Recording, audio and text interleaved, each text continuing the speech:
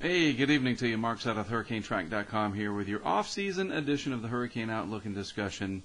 It is Tuesday, December 17th, 2019. I have been traveling a lot lately. Went up to New York and New Jersey last week and into the weekend to meet with Brent, our man down in the Virgin Islands, who is now our man in the Philippines. Well, he's back now, but he's going to be our Westpac typhoon hunter.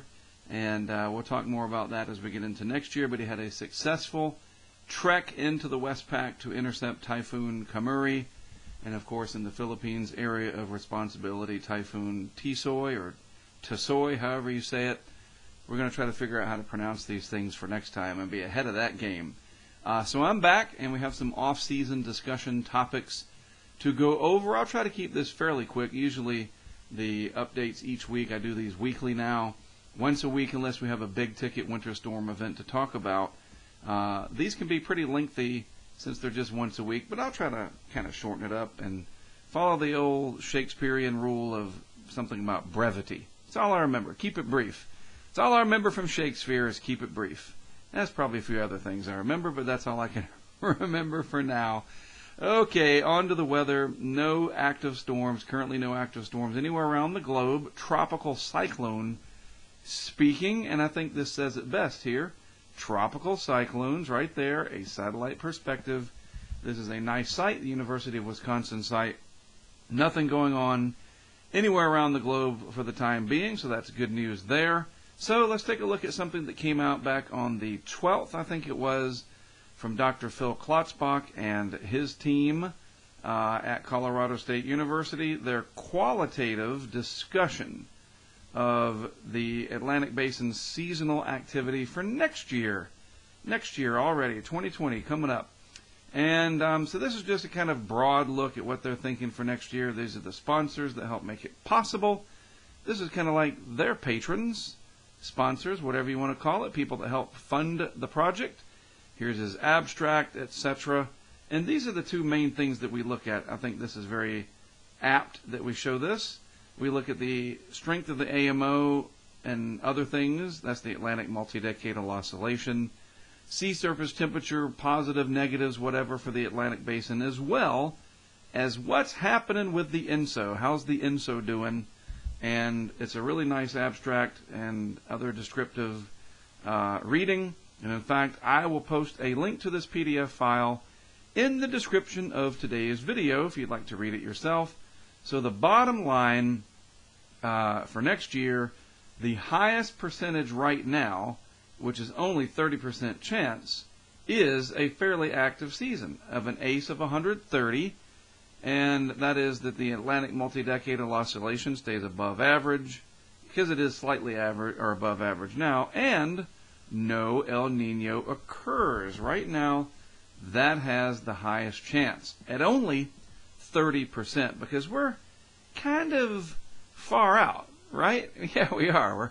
It's December 17th here that I'm doing this update, so we got a ways to go. But that being said, there are some important puzzle pieces that we can look at, and Dr. Klotzbach outlines those very succinctly in this update. It's some technical reading too, but this is the stuff that we can look at in the off-season, and that's part of what I do each week. So we'll take a look at the state of the INSO, El Nino Southern Oscillation, and we'll also look at sea surface temperatures, how much below or above average, or are they right at average. And these are all things that we can take a gander at each week because of technology and the tools available on the interwebs. And here we go. The NOAA-NESDA sea surface temperature anomaly map, this updated yesterday. And you notice a few things. First of all, kind of a warm, neutral look to the INSO. Not really warmer than average, not colder than average. It kind of pans out, so it's roughly neutral. Maybe slightly warmer than average, but certainly no overwhelming signal right now from the Pacific. In the Atlantic, subtropical Atlantic, way above where it should be, generally speaking. Caribbean, Gulf of Mexico, warmer than they should be. Whatever. I hate it the way they should be. Says who, right? Longer term averages. That's what we're looking at here. So these are above the longer term averages. But this one area out into the main development region, a little bit colder than average. However, this has my attention, this very warm area to the south of the continent of Africa, south of the Sahel region and the tropical equatorial Africa. There's the equator cutting right through there. So we'll watch and see how this pans out over time. Generally speaking, the models are suggesting a slightly warmer Atlantic and a slightly cooler Pacific. So I see where Dr. Klotzbach is giving roughly 30% chance that next year's hurricane season for the Atlantic Basin would be fairly active. I certainly understand that. And when you compare it to this time last year, I mean, that's pretty, the Atlantic was definitely cooler last year, and the Pacific was generally warmer, concentrated here in the equatorial region. So, for what it's worth from last year to this year, year over year, there is a little bit of a difference, but there's no overwhelming signal one way or the other just yet. Looking at the, instead of looking at models, what do the models say? What do the models say? You really get lost in that sometimes. Look out and see what's going on. And this is the past. That's what all this is going by from early October, the end of October, November through December here. And we're looking at the subsurface of the equatorial Pacific. So here's the surface. Here's several hundred meters down. This is like a slice through the Pacific. And these are temperature anomalies in the equatorial Pacific. And you see it's pretty warm through the fall. But now that we're getting closer to winter, there are growing areas of subsurface cold relative to average, and we'll just have to see how all that pans out. This is, again, something that we can watch. This is ebbing and flowing. You see this warm blob over here trying to hold on, and then it kind of goes away there. You see how that migrates? These are those Kelvin waves that we talk about. There's another one trying to grow here in the Westpac, and then the animation finally stops like I wanted it to. So a decent amount of upper ocean warmth through here now, but also large islands, if you want to call them that, of subsurface cold as well. So it's hard to say what, I don't know how I brought that up. Go away. What's going to happen next year. So we can watch and see how things are going now. That's what I like to do instead of worrying about all the different models. I mean, generally speaking, the modeling is suggesting neutral conditions on into 2020. But, we'll see. It doesn't really matter in December. Hey, this is interesting, and it probably helped to spur the severe weather that we saw yesterday and today. Gulf of Mexico, actual sea surface temperatures. All of this that I'm outlining in blue, 26 Celsius or higher, still, even in December here, all of that is still warm enough to support tropical cyclones. But since other factors come into play, strong upper level winds, pre-existing disturbances, etc., you don't really have tropical cyclones this time of year. But as we broaden the scope out a little bit, that's a large area of the Gulf of Mexico that's still quite warm. And if we go and look back at the anomaly chart, most of the Gulf is running a little bit above the long-term average. How does that play into lower 48 weather? Well, you get cold air and fronts screaming out of Canada, subtropical jet coming across, scoops up all the moisture out of the very warm Caribbean and the Gulf, and in the middle, you get this battle zone that can set up, and you can get some severe weather in the deep south. It can fuel some potent storm systems. So, it kind of matters. It kind of shuts off hurricanes, all this westerly wind and other negative factors, but that very warm Gulf, as compared to average especially, does fuel some other storms that we can be on the lookout for. So, if you go off of Pensacola here, in your boat several hundred miles south, the water temperatures are rather nice, but right along the shelf there, not so much. A little chilly for my taste. Off the Atlantic seaboard, the northeast, mid-Atlantic, chilly all through here, but warm in the Gulf Stream. And that's what we will be watching for. Will we get, especially one of those Miller B type storm systems that cuts across like this, something like that? The Miller A are the ones that come up, kind of a longer trajectory to them. And once we spot something like that coming, I'm going to do a whole tutorial as I learn more about winter weather, and I'll explain that. A good friend of mine, Tony Bright, meteorologist here in Wilmington, big winter weather fan he is. He and I have been discussing that as of late. Brent, our man in the VI, no interest in winter weather, and I understand that. He's going to be more of our typhoon. He's going to be kind of like our Jason Bourne, right? You're going to send the asset in, and he's going to deploy equipment in places that I can't get to. And we'll talk about it more as we get into next year, but we're really excited about what's happening. And we all learn a lot from it, and that's my point. And that's what I do in the off season. I continue to broaden my educational scope as well. And hey, real quick, for all of you oceanography, meteorology fans out there, a temperature gradient, the difference in temperature over distance, that's what we got here. So 26, 25 Celsius in the Gulf Stream, but just a few tens of miles to the west, water temperatures are almost single digits, getting close to it, Celsius. So lower 60s, upper 50s, over here near the shelf and the Pamlico Sound, out of the Gulf Stream, 77, 78, 79, even 80 degrees Fahrenheit off the coast of Charleston a good bit. But that is a temperature gradient. And the steeper the gradient, the more of these dark lines you see in here. Kind of interesting. Less of a temperature gradient up here. So there you go. And when you have a steep gradient in pressure, what we call isobars, when those are packed closely together, like you see these temperature gradient lines, these isotherms, lines of equal temperature, when you give it a strong pressure gradient, it's windy. So there you go. All right.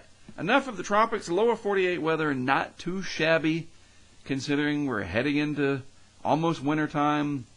A little stormy out in the Pacific Northwest. A little stormy in the Northeast. Chilly down in Texas. That's what this is all about. But no major crippling, Katie bar the door, news headline making massive winter storms. That being said, we did have the severe weather across the south here. Remember, certainly you've seen that on Twitter and elsewhere. Even the loss of life lately, unfortunately. So remember, severe weather is a problem 12 months out of the year. We don't just focus on hurricanes around here. And I'll be on the lookout for any big ticket items. Luckily, as we look forward in time on the Euro, this is the lower 48, East Coast, right? There's North Carolina, Florida, and beyond, West Coast over here, the Baja. You got your bearings. There's your geography lesson for the day. Meteorology now, moving this out in time. Kind of trophy there.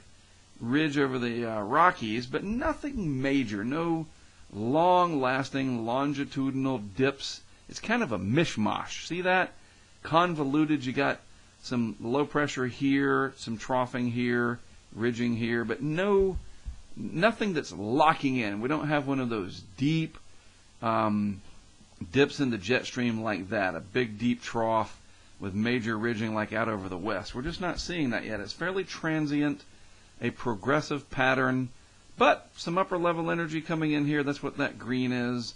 Lower heights in the atmosphere, that represents colder air, energy in the atmosphere, extratropical cyclone energy, whatever. It's all there, and it's moving southeast, and it spurs a surface low, non-tropical, kind of windy and stormy. This is Sunday morning, by the way, coming up. So kind of a stormy pattern along the Gulf Coast, perhaps, for Sunday. And then that rides up. The Euro shows it probably pretty rainy here along the East Coast and Southeast. We'll look at this closer. Well, this will be Monday, so I guess we'll be talking about it next Monday. I try to do these updates either Monday or Tuesday of each week in the off season. And then notice, too, some maybe some storminess out west. There, I'd hit that darn thing again. Sorry. I don't know why I keep doing that. Bobble fingers today, whatever. And now we're at day 7, and whatever that is, trying to develop a curious feature. If you had a strong dip in the jet stream, it could capture that if there was some really cold air, but that's not currently in play. And look at that, maybe some cold troughiness out west. That could spell some interesting weather approaching Christmas Eve.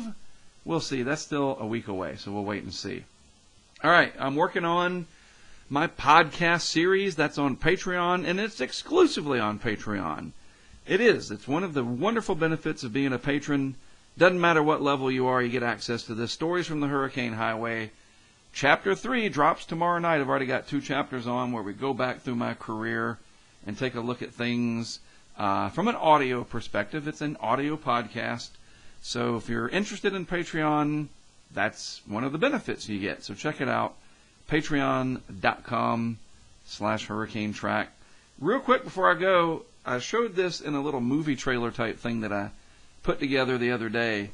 This is some aerial video that Brent provided from the Philippines, and this is remarkable. It really is. What are we looking at? All that smoke and haze, that is the aftermath of the typhoon. Typhoon Tisoy, that's them burning the vegetative debris. The power is out. You notice there's not a single light. Nothing's lit up. You don't see any street lights, anything like that. That's the Mayon volcano. I think that's how you pronounce it. In the distance, quite a surreal scene.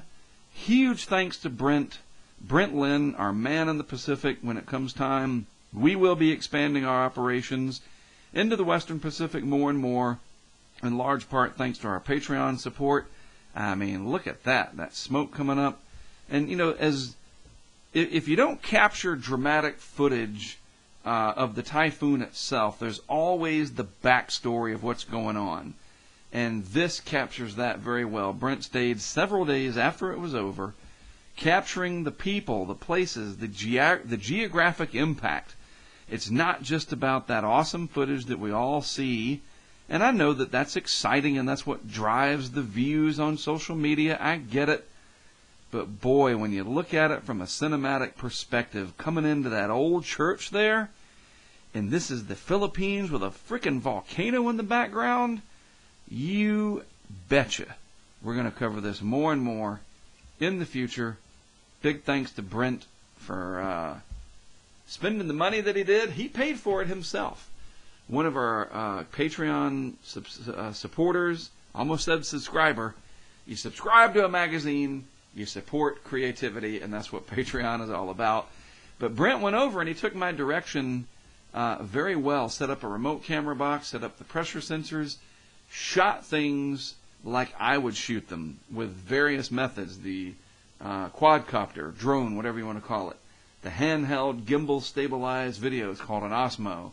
And the GoPro motorcycle shots right on street level, showing the people and the places that the typhoon impacted.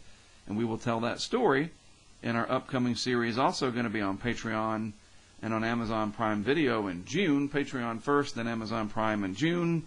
And that's called the Hurricane Highway, a multi-part series that I'm working on for next year. So a lot of things going on in the off-season as we, get through the winter months. So there you go. I think that's about it. And just a real quick, there you go. That's it. Patreon, it's kind of like we're building a community, we're building the support, but we're also building something that frankly is not available anywhere else in the world. And Brent, part of that, other people as well. Get rid of that. So that's it, Patreon. That's how we're doing this. And we thank you all for supporting it. And I thank you all for watching. I do appreciate it. Without you on the other side of that screen right there, whatever it might be, your iPhone, your tablet, your Android, even your Tesla. Remember? You can watch these on your Tesla. In your Tesla, I guess. If you watch it on your Tesla, that might be kind of weird, but you get the idea. All right, I am done. I am Mark Sudduth, HurricaneTrack.com. As always, thank you for watching. That's the most important part. I appreciate it. I'll talk to you again early next week.